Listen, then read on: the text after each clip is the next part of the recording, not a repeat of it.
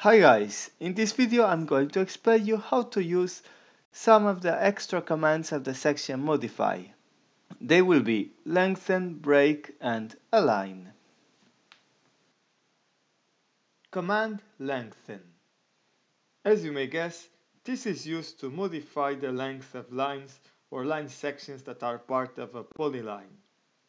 I'm going to click in this arrow and then the command is this one. Just click on it. If you look to the command bar, you can see several ways to modify the length of the line. At this moment, I will insert the total length, which is displayed here. So, I will click in this line and I'm going to type the new total length. For example, 60.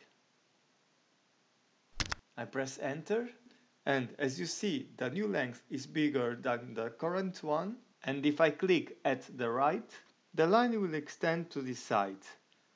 Otherwise, if I want it to the left, I click in the other half part of the line. Okay, let's activate the command again. And this time I will type DE to choose the option delta. With this, I will type a value to add to the current length. If I type 20, now I go to this line and the line will increase 20 more, to the left or to the right like before. To shorten the line, I could simply insert a negative value.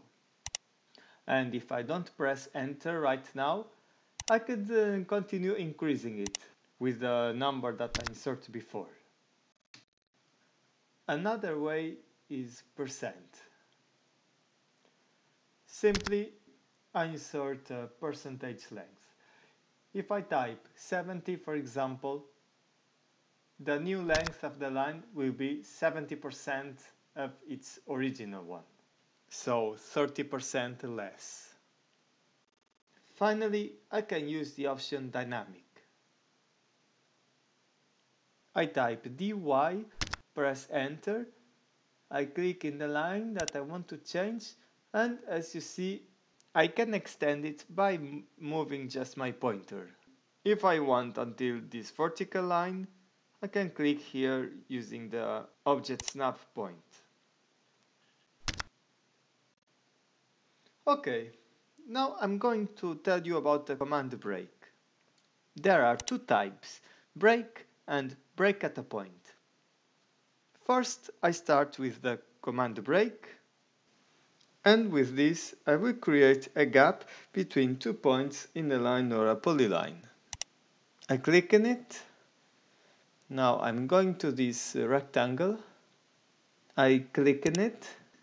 And the place where I clicked was automatically considered the first point. And the thing is that this was without any precision.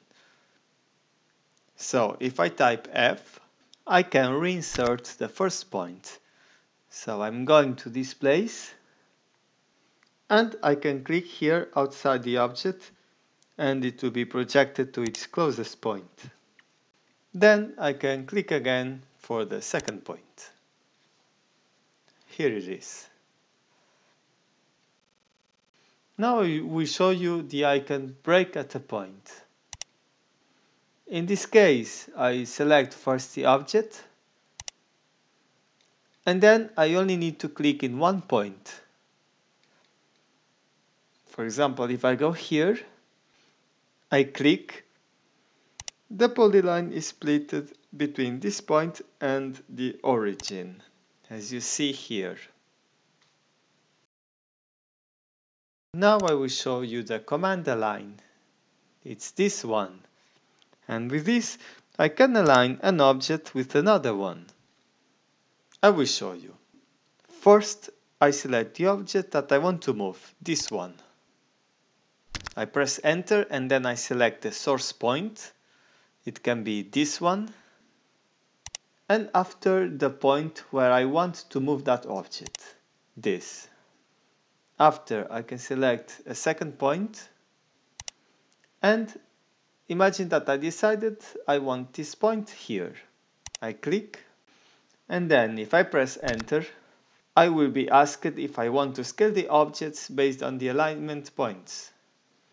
And this is because if I want to move these points to the places that I indicated, that rectangle has to be resized.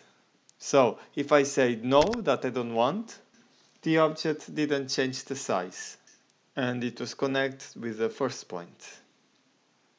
Going back, if I would click yes, you can see that the object was scaled in order to connect both points.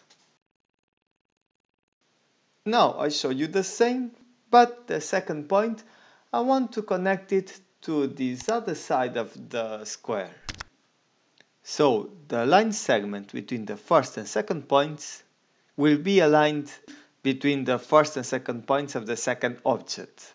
And if I click in no to not scale, it makes a rotation like this. Therefore, if I click in yes to scale, this is the result. So it was everything in this tutorial. Thank you very much for watching, and don't forget to subscribe to Cut in Black to watch all the other content on Autocad. Also, I can provide online private lessons by Google Hangouts, so if you are interested, just send me an email and I will tell you all the details.